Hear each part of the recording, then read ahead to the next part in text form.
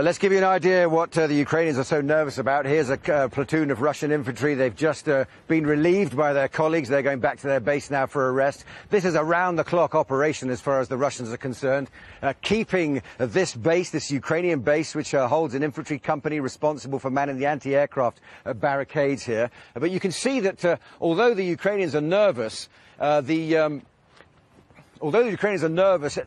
the atmosphere here on the ground is particularly relaxed. Look at the troops that are manning this gate here. This is the gate to the Ukrainian base. You can see the Cossack hats of the Ukrainians behind there, totally relaxed. They've been talking to these soldiers here, and these are Russians. No insignia, you'll notice, no ammunition in their rifles, no magazines loaded. They're just standing here keeping guard.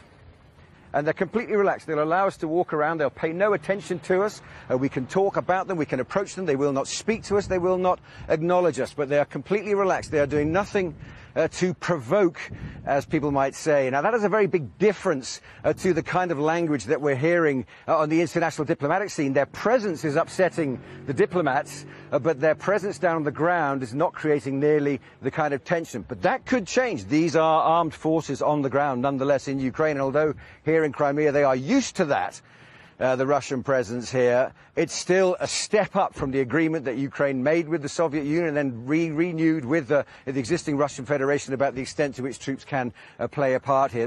One other interesting point we could show you, it's a distance, it's a way away, but you can see two Russian flags there, and then a line of militia. Those are civilians, Crimean civilians, most of them, of course, Russian-speaking and of Russian extraction.